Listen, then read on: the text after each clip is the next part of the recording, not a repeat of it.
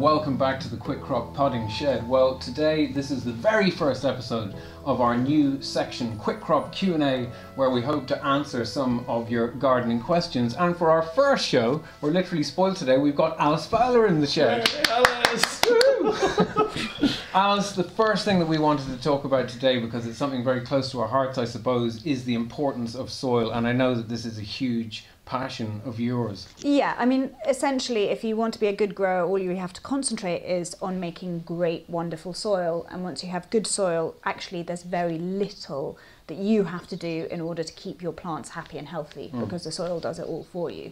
So the mantra is concentrate on getting your soil right, and your plants will naturally just fall into place. Okay, yeah.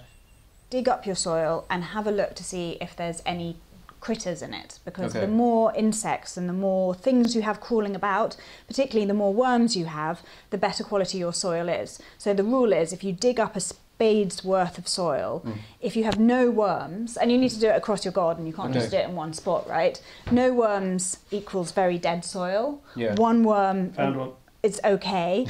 10 worms per spade's worth of soil, and you've got agricultural grade A soil. Okay. And that basically means that you don't then have to do any feeding for your plants, because your Okay. soil is going to do everything for it.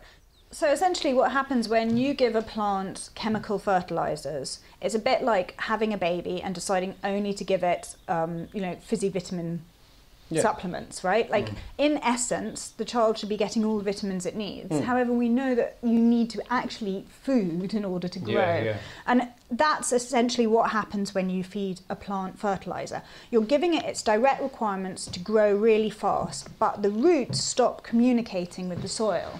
Now, that has been an amazing thing, because for the last 50 years post Second World War, we saw a huge boom in agriculture because fertilizers became cheap and readily available, and you could suddenly start growing all sorts of crops on soils which weren't that nutrient rich, which wouldn't have been possibly good enough soil to grow off beforehand. And you think, fantastic, that's it, that's all you have to do. You just have to give plants NPK or whatever that nutrient requirements they are. However, what we're beginning to understand is that communication between the roots and the soil is a really essential for plant health. Okay. So when the plant's doing well, chemical fertilizers are a fantastic way to grow very fast, very quickly. But when the plant starts to get into trouble because it's got pests or diseases, it no longer has the means to communicate to the soil to get the things it needs. So it's getting in the vitamins it needs, but it's no longer getting the defences it needs to stay healthy. And The that's whole communication system is broken down. This actually is a municipal compost that's made from broken down green waste and fish waste, actually. But yeah, it's basically like your garden compost. And this is great, right? It's rich stuff, but you can see there's no structure to it. Okay. And actually plants have roots, Yeah. and roots like to go into something with structure. So already you can see the difference between this, because it's got some sort of structure to it. Now that's largely because it's manure, and so there's stuff in it. But basically, And that might be too rich then. Yes. I mean, it very often is. but what you want to do is take your soil and then sort of roll it together and see whether it has any sort of structure, because that can tell you quite a lot. So I mean, this is not clearly this isn't garden soil, but if you can roll it into a cigar and it stays together like that, then you've got some good structure, and that will tell you also that you probably have some kind of clay in your soil. Okay. And if you can bend it, this won't bend at all because there's no clay in it, into a kind of a smile, then it's a very clay soil. Okay. If you can bend it and it breaks, it's probably got some clay in it, but it will also have a lot of humus in it, and then if it just completely falls apart like this, then it's a very sandy soil, right? Okay. So that's kind of part of understanding what the base layer of your soil is, right? When you think about the soil in your garden, what you need to understand is the top growth that you see is a fraction of the life compared to what's happening below. And below is this kind of extraordinary architecture. It's like a city, and the holes that the earthworms make are like, massive channels that allow water to pass through down to the roots. And, there's there's some guys chasing other guys and eating them, and you know, like I say, there's good guys and bad guys, and there's just like huge in healthy And is that soil. why no dig has become such a big thing? Because you're breaking that up every time you turn the sod, you're breaking all those little channels in that up. Is that Essentially, it takes you know at least 500 years to make a centimetre of topsoil, right? Wow, okay. And in a teaspoon of soil, I think there's supposed to be something like 50 billion different microbes in it. So there's huge life in there. And it does, you know, digging is a very, very recent activity. You know, if you think agriculture is actually only 10,000 years old, and digging in it, or ploughing or any of those things are actually a really recent sort of technique.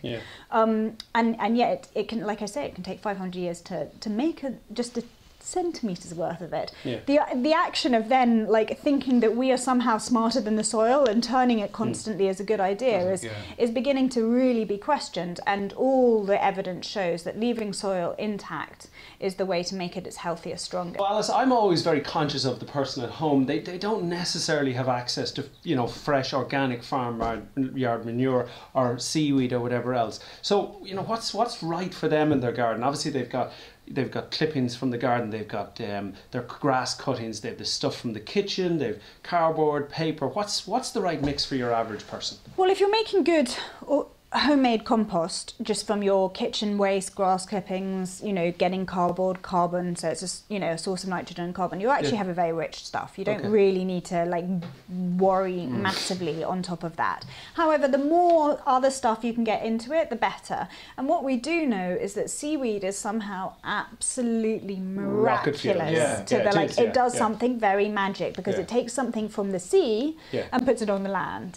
And what we also know is that there's always seaweed has always been high value. So when you look at like early ancient people, they've always been trading a seaweed. There's something very magical about seaweed. Therefore, if you, like I was to say, as a landlocked Brummie, the one thing that I will always pay for is seaweed fertilizer, because I think it does something to the soil that you just can't get elsewhere.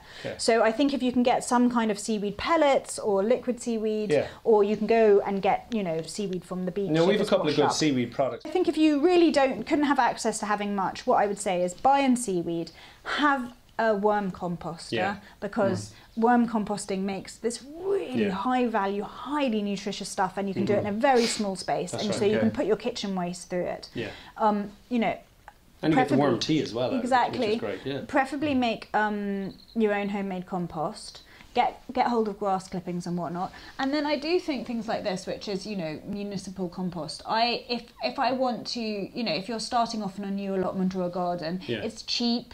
It can be, you know, it's perfectly... But there's fish waste in that particular one, that's Envirodon. There's fish waste in that, which is actually probably one of our bigger selling things, because whatever the fish waste, a bit like the seaweed, it seems to add an awful lot back into the soil. That's what myself and Andrew put a lot of that on our garden. Well, we have, I mean, your garden was a lot better than mine, Niall, but when I first started growing here, my soil is absolutely appalling. And just when you mentioned, yes, if you're starting off a new garden, I would have put a couple of tons of this on, and just to get that head start of adding, because my soil was grey, it was sticky, you know, it was a very dauby clay soil, and I needed to add some organic matter.